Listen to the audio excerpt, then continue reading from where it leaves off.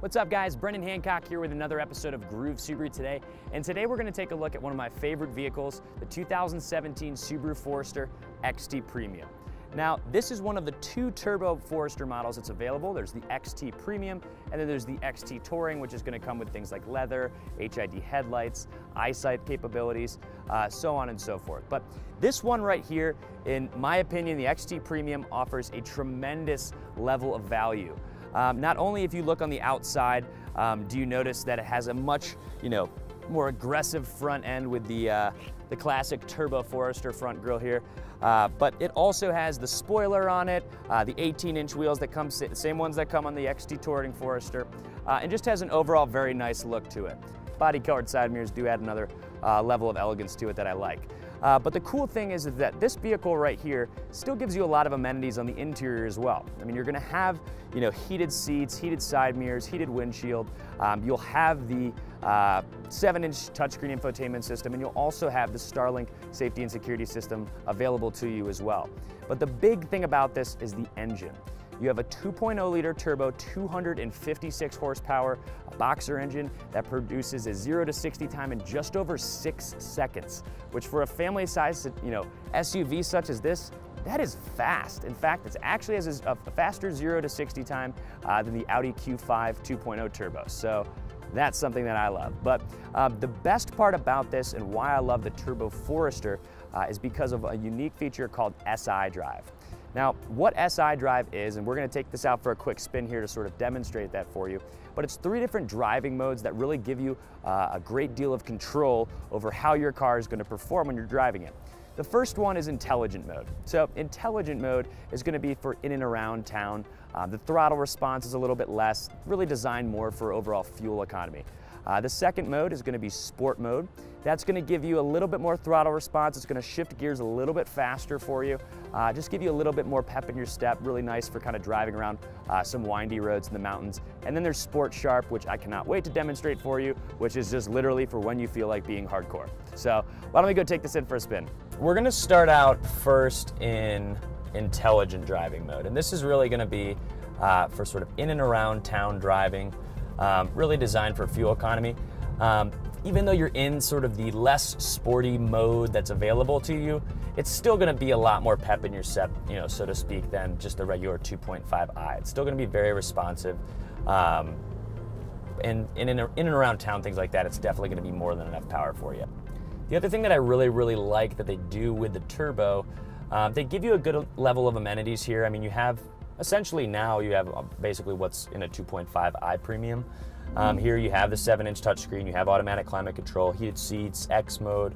The other thing that I love though that they do with just the turbos with the Forester is you do have the paddle shifters. So if you have seen our Forester and Crosstrek comparison, one of the things I liked about the Crosstrek was the availability of paddle shifters, and they do give that to you in the Turbo Forester, which is awesome. So I'm gonna shift over into sport mode here, just on this turn here. You do have a nice sport-tuned suspension in the Turbo Forester, which is really nice even compared to, like V6 RAV4s, things like that. And I can feel, there we go. Not a lot of lag there, that was really nice. But it took me up to, unfortunately there's cars in front, but it took me up to about 5,000 RPM before it actually shifted, which is going to allow you to rev higher. You can feel a little bit more of that boxer sound, which is nice to feel in like a mid-size SUV, which is really cool. But visibility in this car is really good. I mentioned previously in other videos when driving the Forester just how well you can see over the front. So to have kind of this glass box feel mixed with exceptional performance is really nice.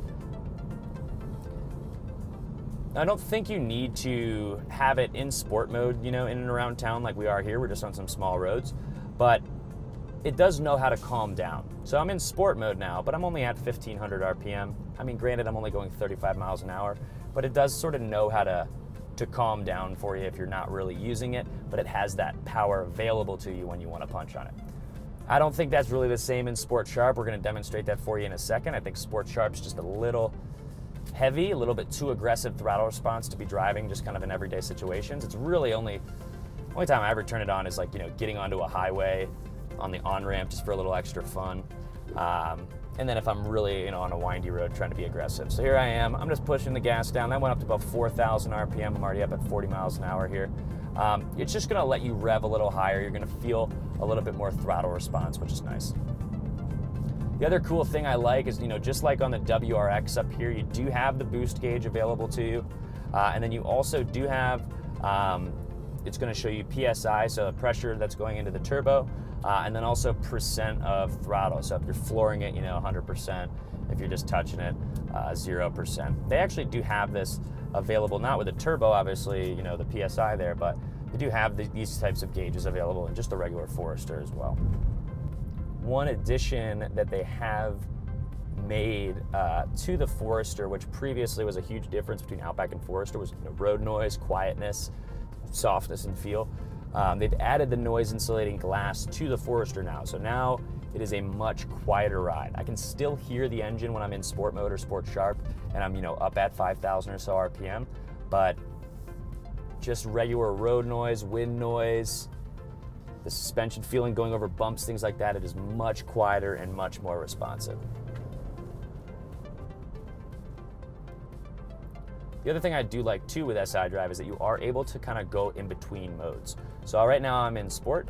I can just push that same button once again and go back into intelligent. So it's kind of, it lets you sort of live in the moment, so to speak, on how you want to drive and how you want the car to perform, which is awesome.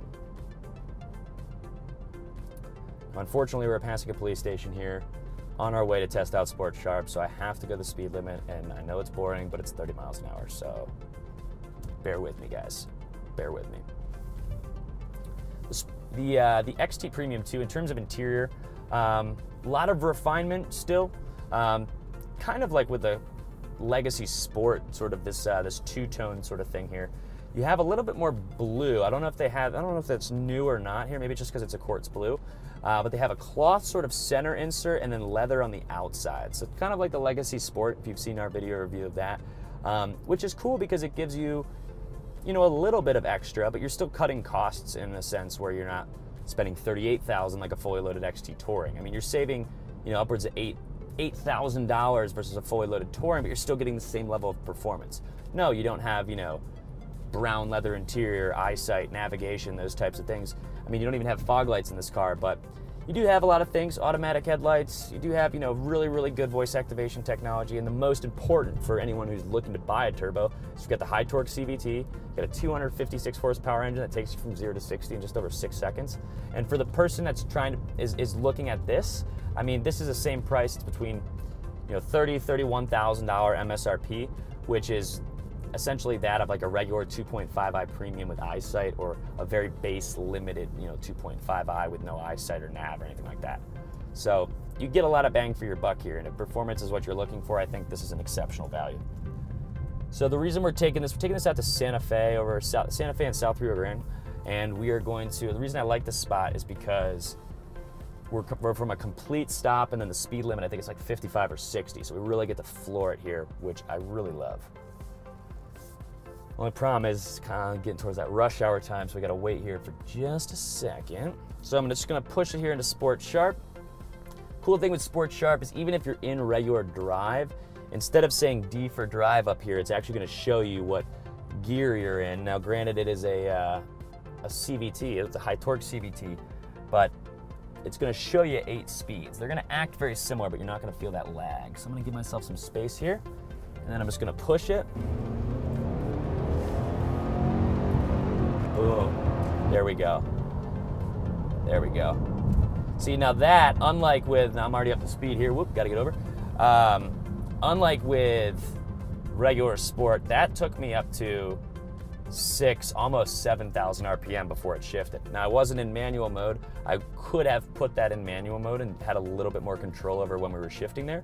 But it's really nice. It takes you up to about 3,000 RPM, so a little bit slower turbo response than the WRX with the new engine in it, but still very, very powerful. Once that turbo hits in, bam, and it keeps that power band, which is why I think the CVT is good for this. You compare this to, for example, and I'm putting it back in just regular intelligence, there's too much traffic here, but you compare this to like the old 4-speed they had in the turbos in like 2011, like that Turbo Forester. That was fun. you know, aggressive drive, but very, you needed more gears. That was weak. It was weak. It was a weak transmission for it, and I think this is a huge, huge step up. It's very similar to that of like an 8-speed, just a little bit less lag there in between.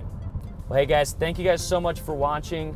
If you haven't yet driven a Turbo Forester and you're sort of comparing it between that and the 2.5i, I definitely suggest first taking a look at the XT Premium. It offers a lot of bang for your buck and gives you really everything that you're going to need, unless you're looking, of course, for things like full leather or eyesight nav, things like that. The XT Premium really comes one way. You can have a little additional accessories there, but I really think it is a very good value and definitely worth checking out. So thank you guys so much for watching. If you guys have not subscribed to our YouTube channel, it is just Groove Subaru on YouTube. We've got tons of videos up there, a lot of new stuff from 2017. So if you haven't subscribed, subscribe today, and we'll see you guys next time on Groove Subaru Today. Take care.